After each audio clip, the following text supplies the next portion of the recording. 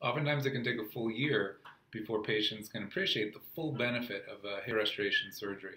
You see a lot of amazing before and after transformations, which is all well and good, but what do patients experience in the time period between when it starts and when it actually comes in fully?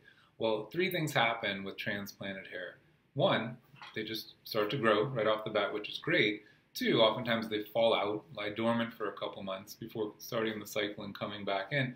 Or three, they can remain as stubble for a couple months after the procedure, which can be kind of disconcerting for patients. Well, it does not mean that the hair is dead. It doesn't mean it's a dead follicle. That's the way that it presents itself in that dormant phase, that shock phase after the procedure. When patients come in, it's always best to, if you have questions, come in and ask the physician that treated you. When patients come in and have that question, what we'll oftentimes do is take a magnified image of the transplanted area. And in that magnified image, we'll have them actually touch and tell us where they're feeling the stubble. We'll capture an image of that. This is usually a couple months out, even 9 months after the procedure. Sometimes people can have that.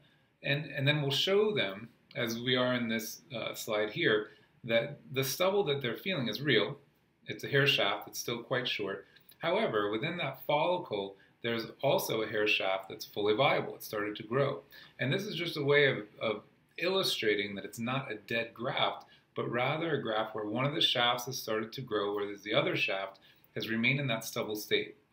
It's going to come in. It just takes time, and oftentimes it takes some coaxing. One of the ways that you can encourage growth and shifting hairs into the anagen phase is taking any minoxidil-related product. Rogaine is fine, or even topical finasteride or the finasteride pill, types of things that can shift the hair into the growth phase, into the anagen phase, can promote earlier growth and can really get those hairs out of the stubble state into the growth phase.